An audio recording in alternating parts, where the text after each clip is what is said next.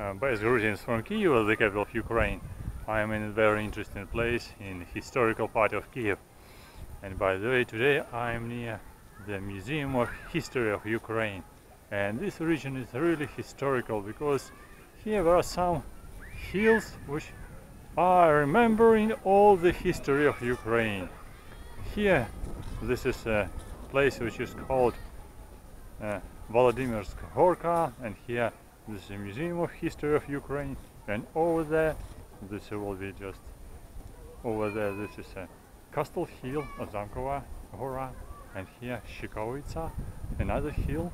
So on here, landscape is very special. Some trees are just planting over there.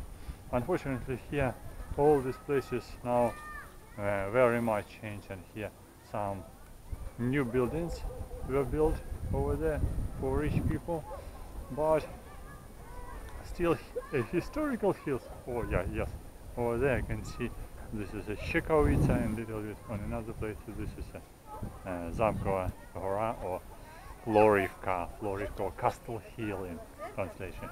And here this is a museum with probably piece of historical stones, and here I want to show you this interesting monument which appeared here probably just only 1 year ago.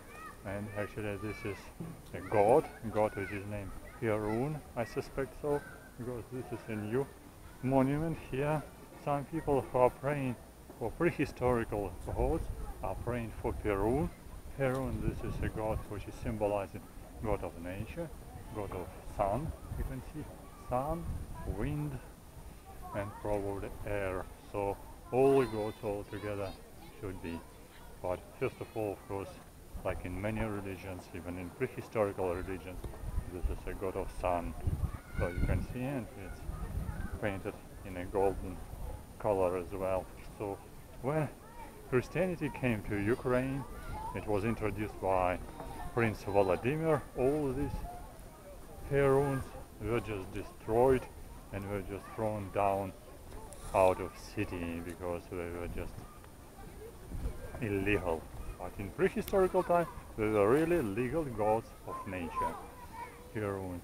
Yeah, you can see here, even I can recognize on this, and probably new, of course, new decoration, which is kind of a restoration.